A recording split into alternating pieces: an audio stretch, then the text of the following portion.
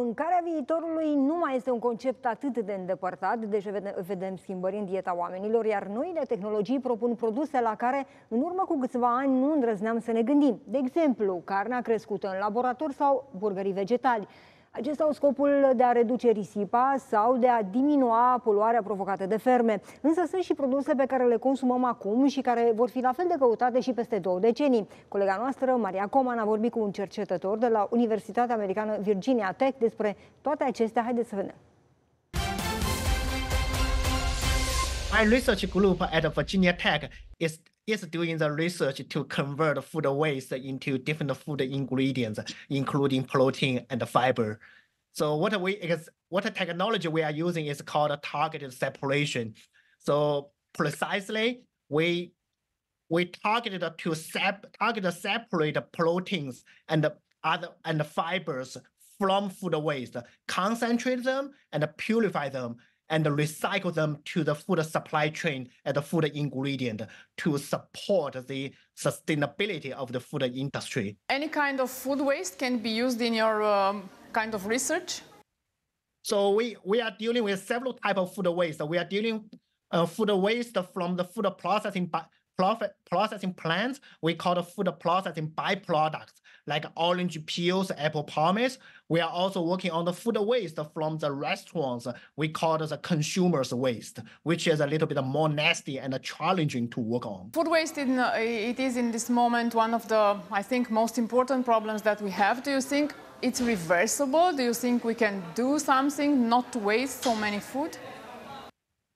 Yes, of course. I firmly believe we can solve the food waste issues with the technology advancement, and more importantly, with the society's awareness of the importance of the food waste problems and its associated environmental impacts and economic impacts.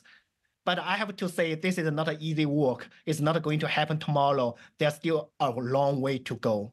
Food is also changing very fast, and what we are eating now, it's not the same that we ate, I don't know, 20 years ago. Do you think the food from now has the same nutrients and all of other substances that we needed? Yes, you are right. Food is changing very fast, but I think those essential nutrients like proteins and carbohydrates will still remain the essential nutrients to support our daily activities. So in terms of those nutrients, I don't think there will be a big change. But during the past 10 years, we are aware of the more and more attention. People are paying more and more attention to those micronutrients like that provide additional health benefits like omega-3 oils, vitamins, antioxidants.